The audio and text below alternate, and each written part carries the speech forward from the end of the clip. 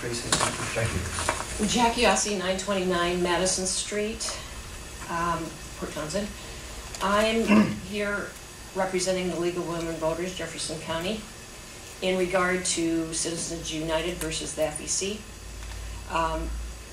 The League's position on Citizens United is well documented. We were part of the appellee brief, amici curiae, submitted to the Supreme Court, and our president gave an oral statement before the Committee on House Administration defining the future of campaign finance in an age of Supreme Court activism. Citizens United versus the FEC defeats the League's position on political campaigns. It does not ensure the public's right to know, does not combat corruption and undue influence, does not enable candidates to compete more equitably for public office, and does not allow maximum citizen participation in the political process.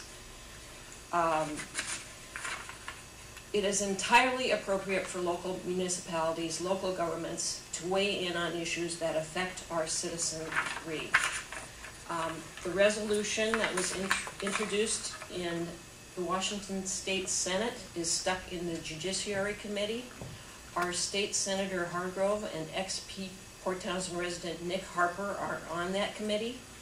And if the Jefferson County Commissioners could adopt a resolution, it may help get this issue onto the floor and progress it to the national level. Thank you. Thank you. Mr. Tracy.